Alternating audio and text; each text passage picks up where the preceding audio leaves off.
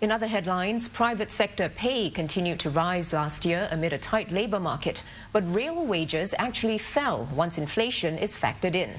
The latest report by the Manpower Ministry says total wages in the private sector rose 4.2%. That's down from 6.1% the previous year because of weaker economic conditions. And in real terms, wages actually fell 0.4%, compared with a rise of 0.9% in 2011. So it seems consumers are trying to cut down on spending, and that's good news for low-cost shops.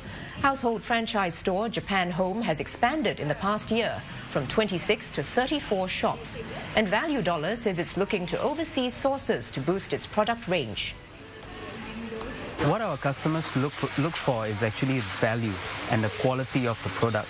There is no middleman, and all the savings is actually passed down to the consumer.